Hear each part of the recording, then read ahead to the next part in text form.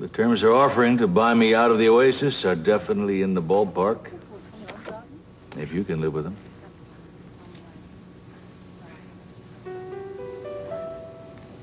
Is something the matter? No. For an instant, I thought I heard,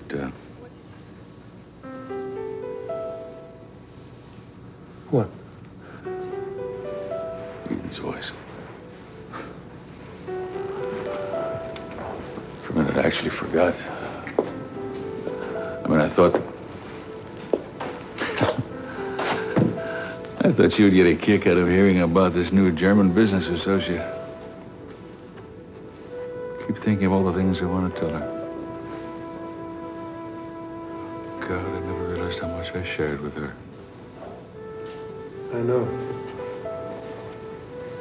I keep looking for her in all the usual places, and I'm surprised when I don't see her. I don't think I can conceive of getting used to Eden not being here.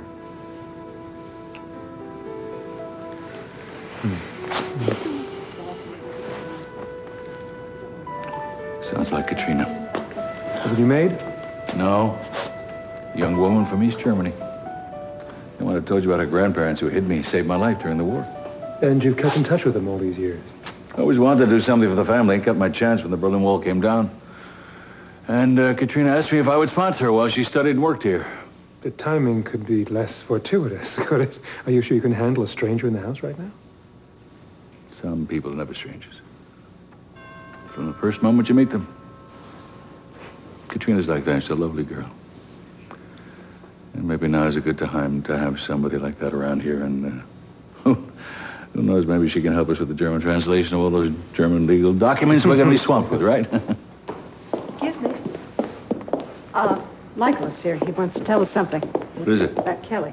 Air España has a record of 2 reservations in the names of Robert Barr and Kelly Capwell, leaving for Madrid this afternoon. Well, at least it's not Mr. and Mrs. Barr yet. Well, I can't believe she'd leave the country without telling us. She wouldn't know about Eden.